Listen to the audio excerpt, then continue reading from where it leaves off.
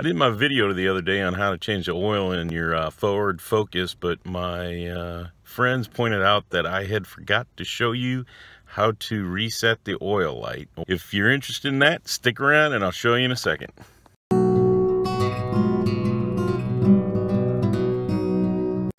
Okay, in order to reset the oil light for the service interval, what you have to do is press down completely all the way to the floor, the brake and the gas pedal, and then turn the key to the run position.